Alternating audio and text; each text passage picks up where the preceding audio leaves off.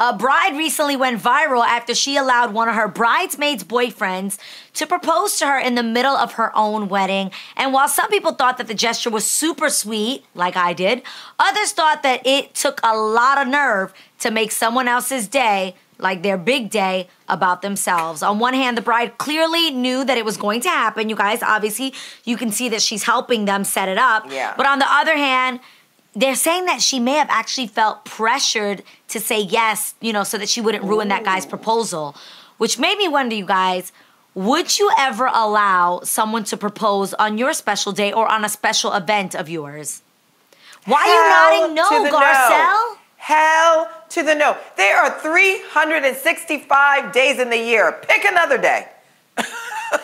Pick another day. But it's not every day that they're going to be in like a beautiful setting. Everyone's going to be in gowns. I'm so sorry she got her to hair hear and that. makeup done.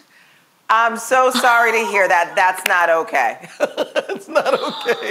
Ooh, That's not okay. Mad. I mean, obviously this bride was okay with it, and that made it beautiful. But I don't think that's right. I don't think that's right. There's other days to do it. I don't want my special day memory to be of you getting engaged.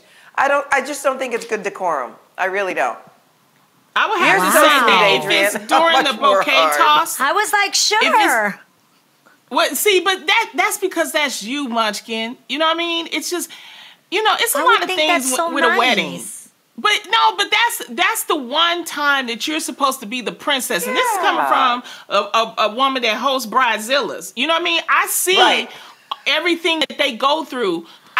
When we did your wedding, Munchkin, I mean, what would that look like? Hey, Adrian, I know we over here in Paris and everything. And since we over here, can I piggyback on your event, like right after you kiss Israel? That ain't right. Someone did do that at my wedding.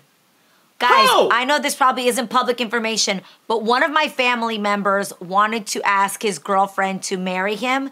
And so on my day of my wedding, I actually sent one of my assistants to go get, the love lock, the gate.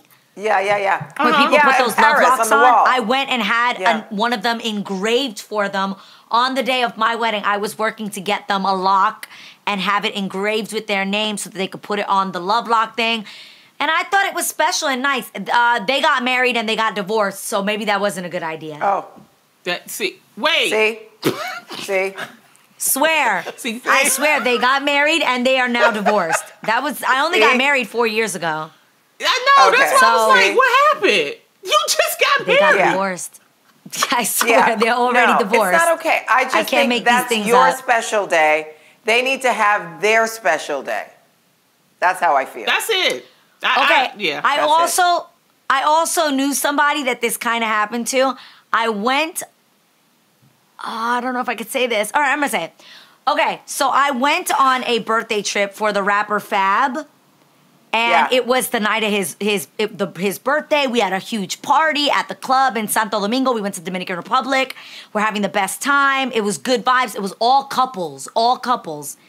And we later went up to Fab's huge suite.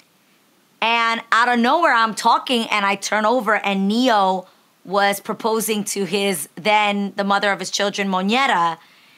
And I know it sounds really weird, but it was kind of awkward. And you could tell that Fab was kind of like, what's happening? This is my birthday party. That's what I'm talking about. That's what I'm talking about.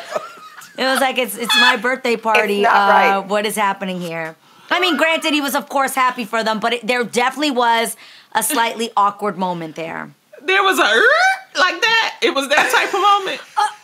I swear, I just noticed right now that, although that's heartbreaking, their situation didn't work out. Maybe it's just bad juju to do that. Yes, it's bad juju. Listen, remember Meghan Markle went to Princess Eugene's wedding, and at the wedding, she mentioned that she was pregnant, which took all the attention from Princess Eugene to Meghan Markle's baby bump. I never thought of it that way. That's what I'm talking about. You don't do that. It's not kosher.